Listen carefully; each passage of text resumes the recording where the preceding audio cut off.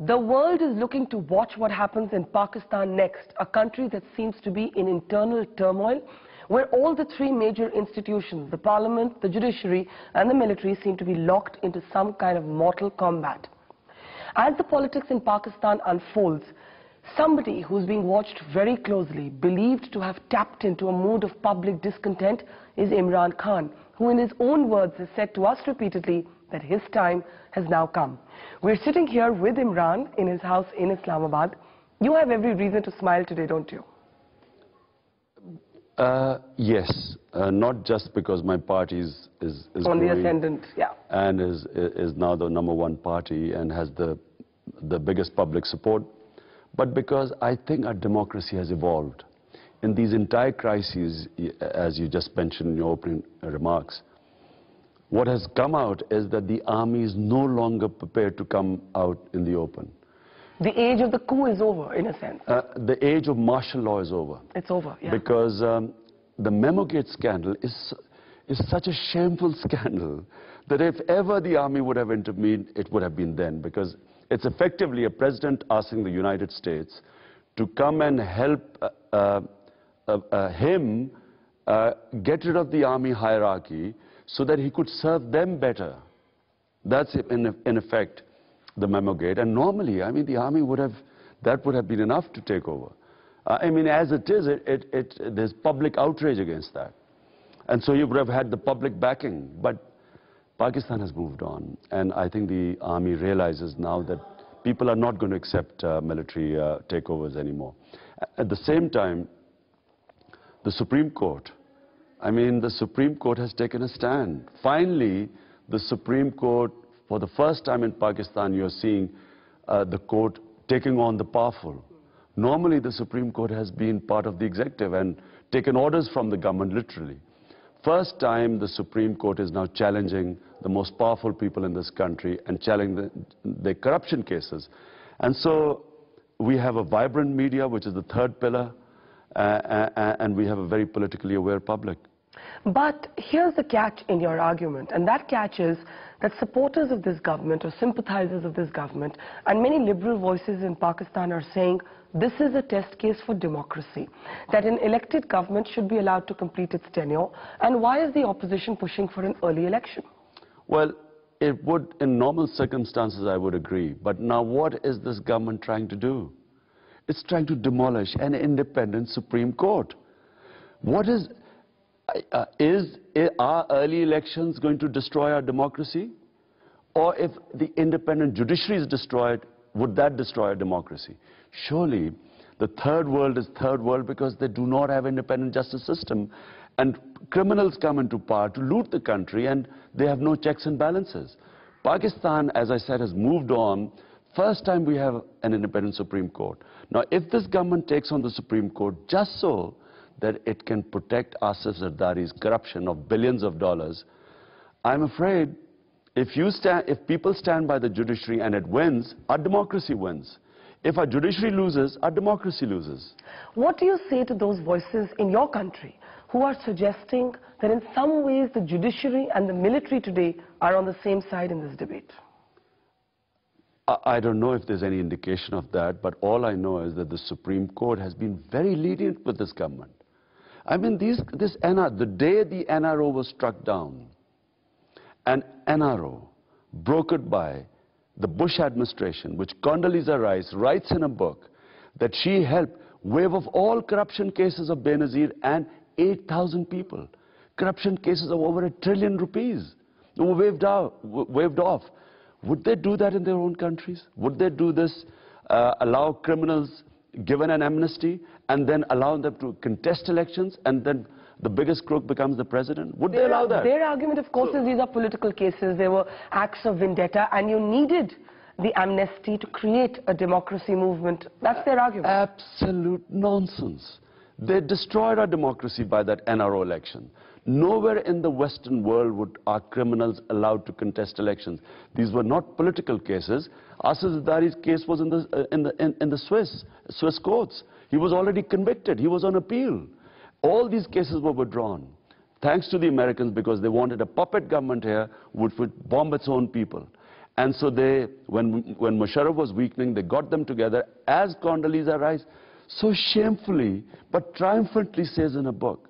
And so we got this government of crooks, and the Supreme Court, whenever it challenged them, the government took the Supreme Court on. Almost making out if the Supreme Court took on the crooked politicians, democracy was at stake. So hiding behind democracy, they kept looting the country. Never have we had so much corruption in this country as today. And so therefore, whoever says that the army is behind it, I think that if anything, the Supreme Court has been very lenient because they allowed them to go on plundering this country. There's been one scam after another, and yet the country's helplessly been looking at the Supreme Court to take action, and this government has stonewalled the Supreme Court. So finally, the Supreme Court has passed a contempt notice on the Prime Minister, and everyone is watching. If the government tries to now defy the Supreme Court, they won't know what hit them. Because my party and the tsunami will be in the streets, and they won't be able to contain it. What about the fact that on the same date the Prime Minister gets this contempt notice, he also wins a trust vote that asserts the supremacy of Parliament? Does that change the game? This Parliament is a coalition of crooks. They're elected. If you allow criminals to fight anywhere in the world, they'll get elected. The reason why democracies survive in the Western world is no criminal is allowed to contest elections. The papers are rejected. But if you allow criminals, if I am a criminal and I've amassed billions of rupees, how can a decent candidate compete against me? If I have criminal gangs with me holding Kalashnikovs, I terrorize everyone and get votes. So a democracy only elections help democracy if there's rule of law. So when you have one law for the powerful crooks and the other for the common people, they're always going to get into power. So this coalition of crooks, they've all got a share of the pie. They're all benefiting from this corrupt system while the country is suffering. Poor people are getting poorer. Never have we had so much poverty, unemployment, inflation, no gas, no electricity. And these guys are all sort of getting together to protect their corruption.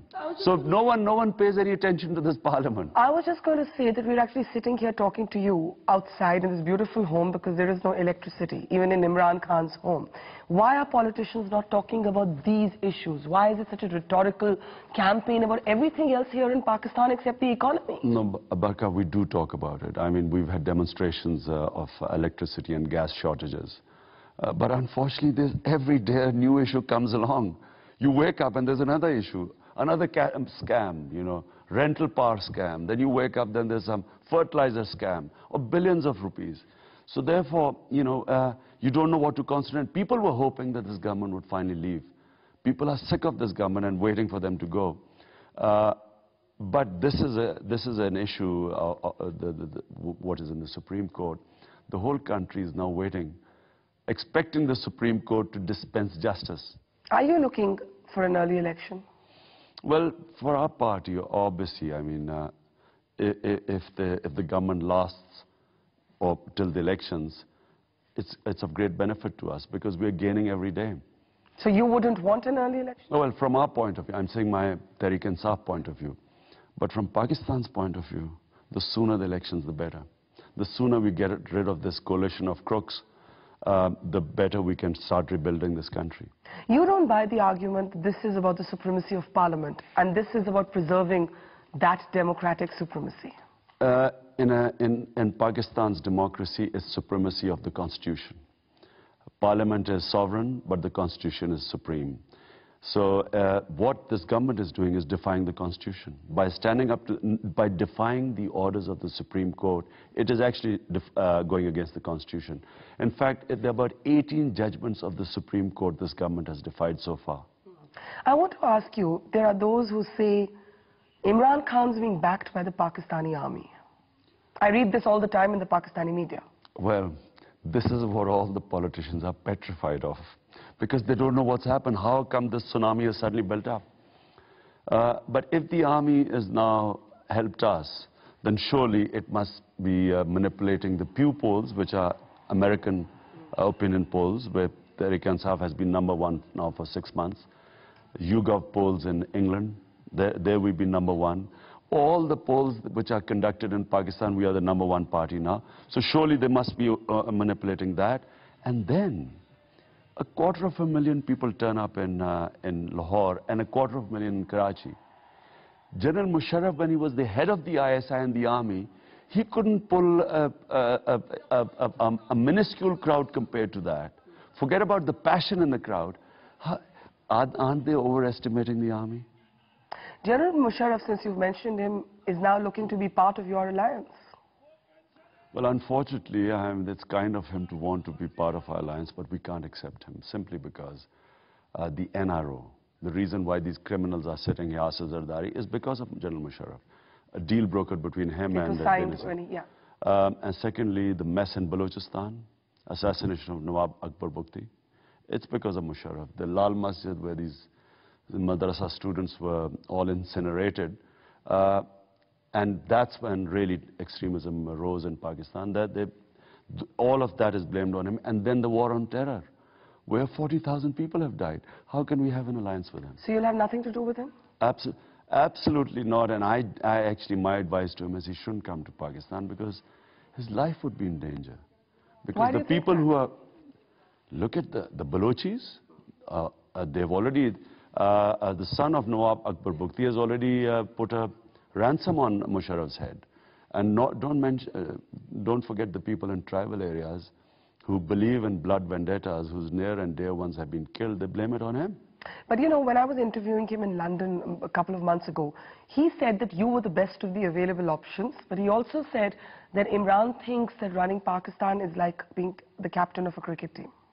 Well, time will tell whether the captain of a cricket team does a better job with Pakistan or the army chief who took over and left this mess. So you'll have nothing to do with him? No, we cannot have any alliance with General Musharraf. Actually, we have no plans of any alliances. We'll fight alone. But if you do not get the numbers, you will need help from somebody. You may. I'm confident that, I've been saying this before, we'll sweep this election. And I'm confident because I know I'm amongst the people. People have changed. This is a new Pakistan. And the youth in Pakistan, which is 70% of the population, they've already made up their minds. They're not making up their minds, they've made up their minds. Just go to any university college, you'll know where the youth stands. And youth and women are always in the forefront of change. And this is where Tehreek-e-Insaf is way ahead of all the other parties. So why would we want an alliance with those parties which represent the status quo, which all of them are sitting in power? All of them have benefited from this corrupt system. And most of their, in fact, all their leaders have massive corruption cases against them. Why would I want an alliance with them? I'd much rather, if I don't get the numbers, sit in the opposition and be a proper opposition in Pakistan than form a coalition with these crooks. But tell me, what do you make of the very public spat between the civilian government and the military that began with the Memogate controversy? It's quite rare to see that in Pakistan. Well, but these are exceptional circumstances. I mean, look at, as I said, the accusation against Asad Zardari of having asked the Americans' help to get rid of the top military brass so that he could have his pliant officers there, so that he could serve them better. Well, the alleged memo says they feared a military takeover after Osama bin Laden was killed. Yeah, and that's why he wanted to get rid of the top brass. So, would you be surprised, if the army was angry? The people are angry in Pakistan. Everyone in Pakistan thought this was, to asking Americans to help them against the army. It's a treasonable case. It's interesting that you say that it's a treasonable case because the government here is planning to file treason charges against Mansoor Ijaz as and when he comes to Pakistan, because they're saying that he's made statements in the past that, he was responsible or involved in toppling Benazir Bhutto's government. Well, as I said, I'm just giving you what the case is. It's sub judice. There's a judicial commission which is now investigating, and I don't know what comes out of it. But if the allegation is true, it is quite shocking, and the army has a right to be angry. Were you surprised that Mansoor Ijaz did not show up for his testimony? I do not have a very high opinion of Mansoor Ijaz. you know, for me, he's a non-entity. I don't know why anyone took him seriously. But yet you believe the authenticity of the memo that he's claiming? No, I'm not saying that. You're not I'm saying saying that. it's sub judice. Okay. I'm saying the allegation is very serious. Do you see this standoff? Because you said earlier that the age of an army takeover is over in Pakistan. Do you see the standoff subsiding? No, I don't see, whatever happens, I don't see a military takeover. Well, but these are exceptional circumstances. I mean, look at, as I said, I mean, the accusation against Asad Zardari of having asked the Americans' help to get rid of the top military brass so that he could have his pliant officers there, so that he could serve them better. Well, I mean, the alleged memo says they feared a military takeover after Osama bin Laden was killed. Yeah, and that's why he wanted to get rid of the top brass. So, would you be surprised, I mean, if the army was angry? The people are angry in Pakistan. Everyone in Pakistan thought this was, you know, to asking Americans to help them against the army. I mean, it's a treasonable case. It's interesting that you say that it's a treasonable case because the government here is planning to file treason charges against Mansoor Ijaz as and when he comes to Pakistan, because they're saying that he's made statements in the past that, you know, he was responsible or involved in toppling Benazir Bhutto's government. Well, as I said, I'm just giving you what the case is. It's sub judice. There's a judicial commission which is now investigating, and I don't know what comes out of it. But if the allegation is true, it is quite shocking, and the army has a right to be angry. Were you surprised that Mansoor Ijaz did not show up for his testimony? I do not have a very high opinion of Mansoor Ijaz. You know, for me, he's a non-entity. I don't know why anyone took him seriously. But yet you believe the authenticity of the memo that he's claiming? No, I'm not saying that. You're not I'm saying it's sub judice. Okay. I'm saying the allegation is very serious. Do you see this standoff? Because you said earlier that the age of an army takeover is over in Pakistan. Do you see the standoff subsiding? No, I don't see, whatever happens, I don't see a military takeover. So how does this play out? Because you know that the world is waiting to see, and what seems is that this is a country, it's a very dangerous part of the world right now, and it's got its institutions in collision with each other. I don't look at it like that. I think the worst that, eventually what is the worst that can happen to this government? Early elections. Early elections will strengthen our democracy. My only fear is if the government demolishes the Supreme Court, which they've done, made every effort. They've bribed lawyers, they've tried to sort of get the Supreme Court Bar Association pitted against the Supreme Court. They've done everything.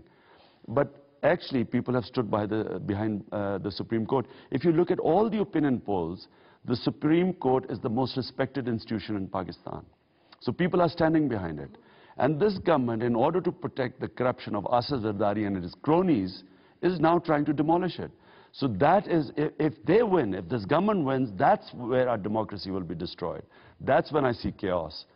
But if there are early elections, it will only strengthen our democracy. Talk a little bit about yourself and your party. Why do you think the liberals in Pakistan dislike you? Who are these liberals? I want to know, because if you look at our rallies, it is one of the most, for me it was very satisfying because I've struggled for 15 years. But it was all cross-sections of society. It was girls coming in jeans. It was women coming from Dini madrasas. It was Urdu medium, English medium, the religious. All of them came. It's the only party in Karachi that does a rally, and all sections of society come.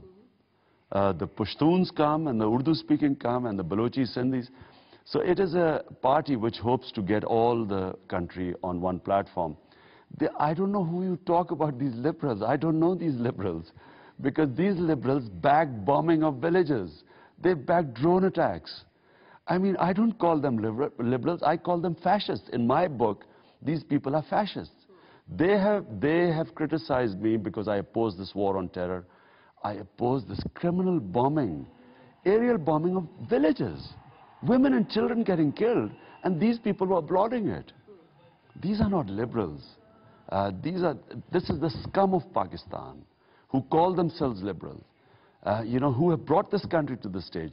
Because of them we have extremism in this country. When they look at these people who stand behind every American policy and which allows this country to, all human rights being violated, people being picked up and disappeared, and they've applauded all that.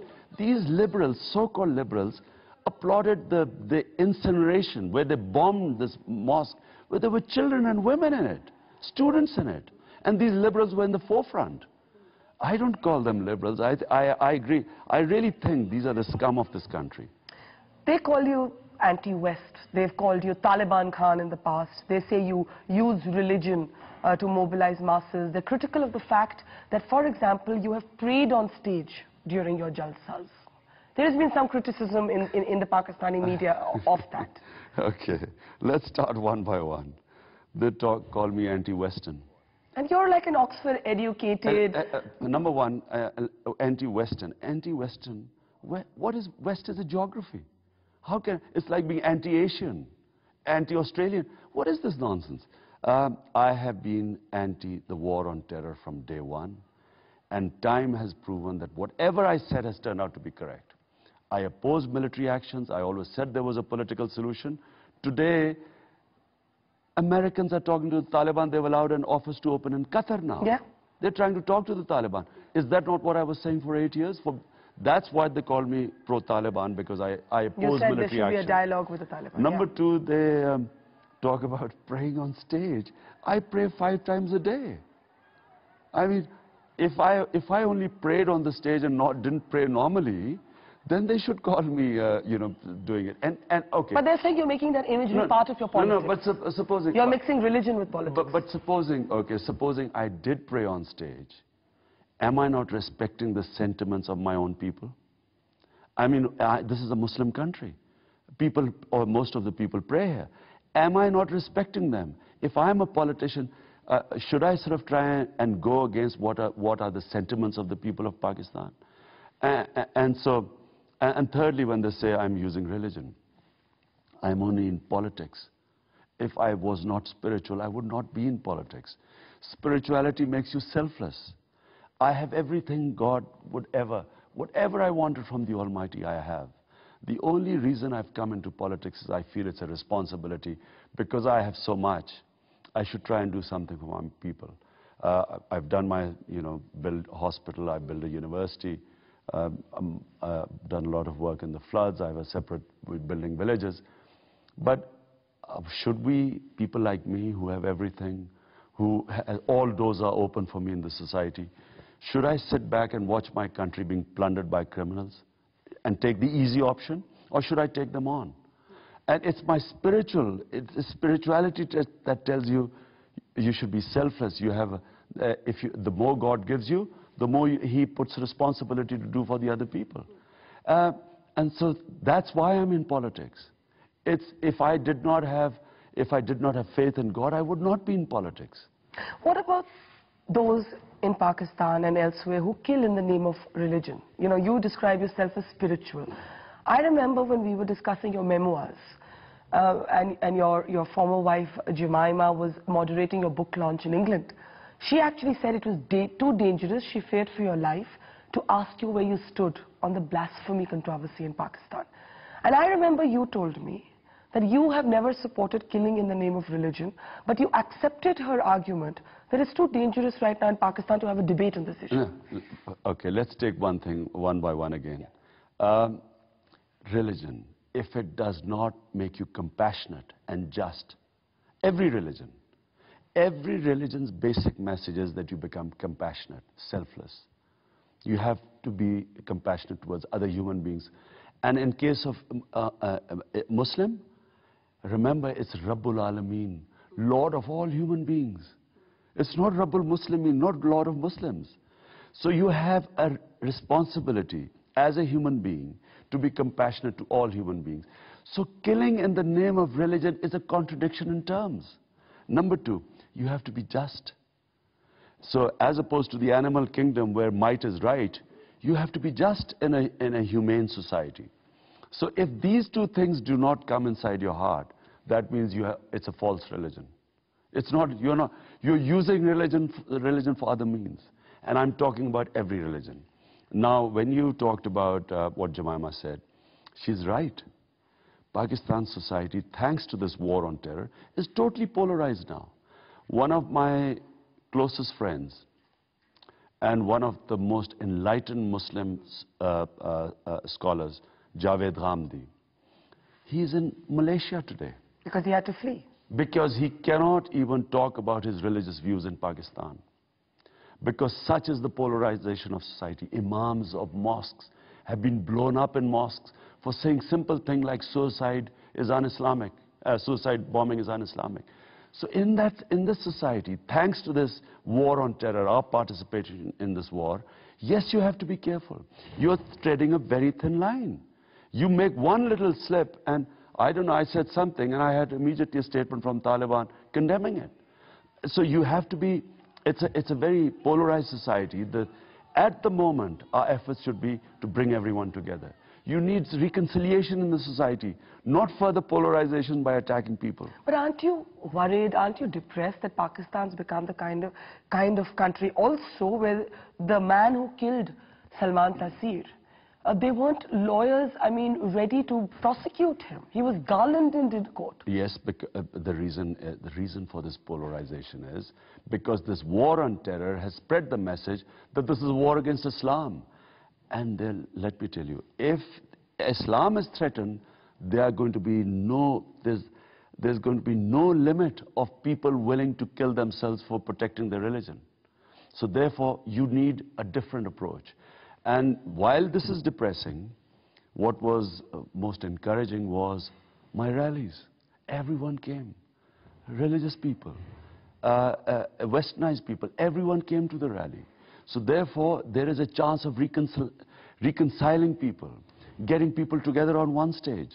And this is really my hope that, you know, I become a bridge and get people together rather than polarize the society more. What does the ascendancy of Imran Khan mean for India? Because there are those who are concerned that you will be, if you do come to power, a hardliner. We've seen many references to Kashmir in your rally. And on the other hand, in India, we sort of all know you in the cricketing context. You have legends of fans. Women still love you. And then there's the Imran Khan, the politician, who's seen as a radical, who's seen as a conservative. So much confusion. So much confusion. On one point here, I'm being accused of being a Jewish lobby, which is the worst you can say. Because of your marriage? Is it because of your marriage? I'm on one extreme, and then a Taliban Khan on the other extreme. So why is this confusion? Have you wondered why there is this? You tell us. What does it mean for people in India who love you otherwise, but are scared of your politics? Because people love people putting in stereotypes. Yeah. Because he's religious, he's rightist. Why? Someone who's, in my opinion, someone who's religious, who's spiritual, is going to be compassionate, leftist. For me, I'm more closer to the left than the right. I mean, for me... You wrote in your book that you had two idols at university, Mick Jagger and Karl Marx. That's quite funny. In university, yes.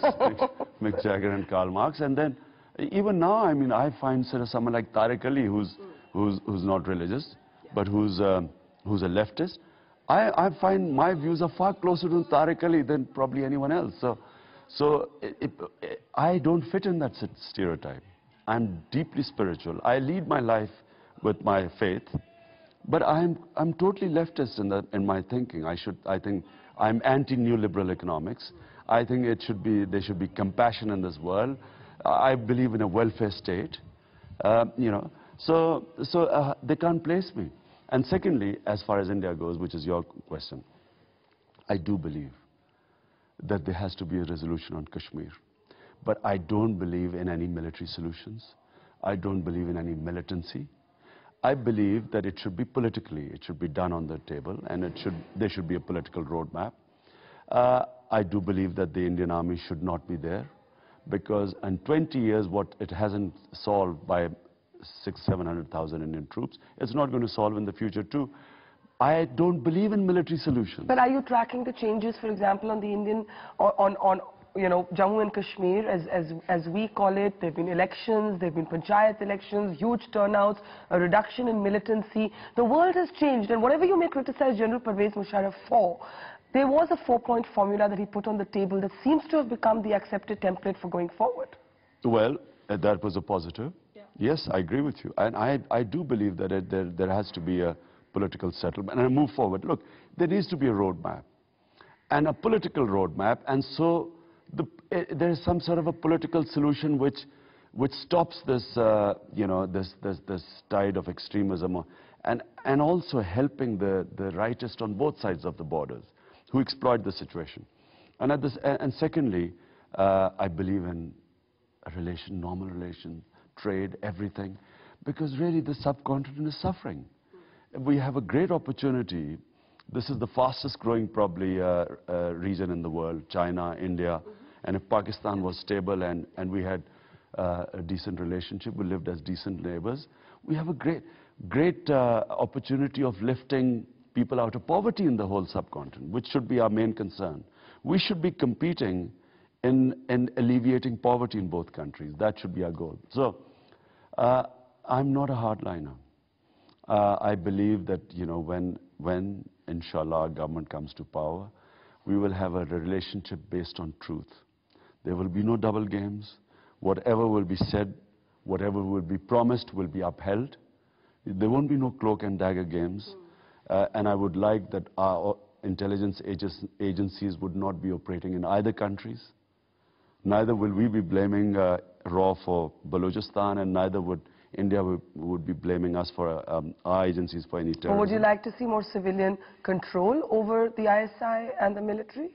I think a Tehreek-e-Insaf government, you will find, will be different to all other governments. It will be a government which will take responsibility for everything happening in Pakistan. Tell me this, because I know you come to Mumbai often. The shadow of 26/11, when we as Indians see a Hafiz Saeed saying all kinds of inflammatory things at his rallies, we see him being able to operate with impunity. What would you say to Indians? You have so many Indian friends, and you love Mumbai. You've come there so often. Look, Hafiz Saeed's case is in the Supreme Court. Everyone trusts the Supreme Court. You look at the polls today, people are standing behind the Supreme Court. I always believe in the due process of law. If anyone is accused of anything, you must put him through a court.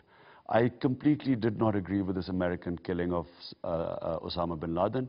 I thought they should have dealt with him the way they dealt with Saddam Hussein, because Saddam Hussein was tried and executed. But it did not have the same martyrdom thing which Osama has had. I mean, Osama is a martyr because of the way they killed him. You think he's a martyr here in Pakistan? Amongst various people, he's a martyr. In the Muslim world, you will find amongst various people he's a martyr. The way to avoid that was to put him through a trial, accuse him. Look, civilized countries follow the due process of law. No, we're giving Ajmal Kasab a due process. Exactly. So the due process of law is always, it's cumbersome, but the results are always good in the end. You actually you fight these things through moral authority, not physical authority, not Guantanamo Bay, not Bagram Air Base. They only exacerbate the situation. So whatever the situation with Hafiz Saeed should be dealt through courts. Someone said, you sent your representative in a rally where there were all the religious parties were there. Of course we should send our representatives, because you want to engage people. You're a political party. If you don't engage them, you marginalize them. But does that mean you endorse them? In a way, aren't you legitimizing their very, very radical, dangerous views? Tell me, today the Americans are engaging the Taliban now. They are allowing office, as I said, open in Qatar. Yeah. They're engaging them. Does that mean they're endorsing their views? I mean, this is what always should have been done. There is, politicians believe in political settlements. You don't believe in marginalizing people. You believe in bringing them in the mainstream. We were petrified when BJP came to power, that here's an extreme party. But you found the moment it came in Vajpayee was the architect of a peace process. So they moved towards the center. Suddenly the rhetoric went. Even if you bring these people all into the mainstream, you develop a consensus where they have to come into the middle. Rather than marginalizing them and then the only option left is to then kill them. You send your army and you do military action and you destroy your society. Let's end by talking a little bit about you and your personal journey. From being the cricketing superstar, to being seen as a playboy, party boy, to now being somebody who's spiritual, a very serious politician. Your commitment to politics has cost you personally in many ways. It cost you your marriage in many ways. You write about that quite candidly in your book. Yeah, but I have to say, My spirituality hasn't made me into an angel. I'm still a humble sinner. I thought you were going to say I'm still a playboy. No, a humble sinner. Humble sinner, But, okay. but spirituality is much more than that. It changes your direction in life. From being self-orientated, being a slave of the self, you actually become free of the self. It liberates you. It liberates you from two of the biggest prisons, chains. One is self, rather than thinking of yourself, you become selfless. And secondly, it frees you from all your fears. No longer. Your fears, the chain of fear, that you're scared of doing things, you're scared you'll be killed, you're scared being humiliated. You break away those chains, and actually you become liberated. You become a free soul. So it is actually, it is not what benefit you do to others. Inside you, you become a free soul. And so you have contentment, which is a very elusive thing. You actually have inner happiness. So in that sense, Imran Khan is a much more liberated person now than I was before. As far as personal sacrifice, when you're going towards various goals, there are always sacrifices you make. As a cricketer, I used to make sacrifices too, in terms of pushing myself and training. In this case, it was probably the hardest sacrifice. Or, God alone knows that if this wasn't politics, whether my marriage would have lasted or not. It's something which we would never know. But as it turned out, my political life did affect my marriage. And yes, it was probably the most painful period of my life. And now your kids, you write about that in your book, growing up, in a sense, far away from you. You worry about that? That's a big cost. Well, that's why one of the reasons I wrote the book was because I was scared that they wouldn't know what I was, and they wouldn't know how I evolved into what I became, and they wouldn't know anything about spirituality, because sadly in Western societies, you hardly see any spirituality. The material has become so predominant, and sadly also in our westernized elites in India and Pakistan, we've become so material. So I wanted them to, have another perspective to life. What is religion? What is spirituality? What is Islam? What is being a human being? And what should be your purpose of existence? So that's why I wrote my book, and I had my two sons in mind, because I worried that it's such a materialistic society now, and what you've seen now, this new liberal economics, this greed, naked greed, where the rich are getting richer and poor people are getting poorer. And when the rich sort of make mistakes, poor fund them through their taxes, the blunders they make. So I wanted them to have another perspective. And I really, yes, I do worry about them. I wish I had more influence over them, and the dilemmas they face, I wish I could influence them more. But you're standing at the cusp, I think, of a big change for you, a big move forward. How confident are you in the end that you are Pakistan's future? Well, it's like when I used to step on a cricket field, I always thought I could win. But you didn't always. Didn't always. I would get a thrashing too. But I always used to think that there's no one in this field who can beat me. I never thought this in politics until now. Now, I think that all of them put together will not be able to stop me and my tsunami. Because I have total faith in people. I thought the people, the moment they got aware, and thankfully the very vibrant independent media in Pakistan has raised the level of awareness, which didn't exist before. The moment they had awareness, I knew they'd rebel against the status quo.